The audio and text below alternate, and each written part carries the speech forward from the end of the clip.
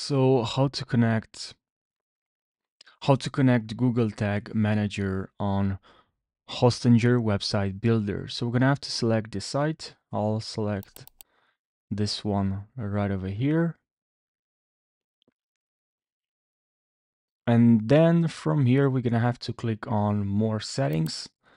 And here we're gonna have to click on select integrations. And now if you scroll a little bit down here, you should see Google Tag Manager, and now enter here your Google Tag Manager container ID, which if you write on Google Tag Manager,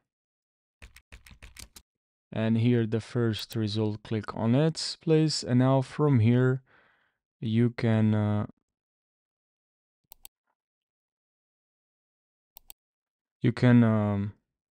from here just copy your container ID. You can also, if you click on here, you can also find this right over here and just copy it, but of course I'm gonna do it from here, copy and paste it here and save changes.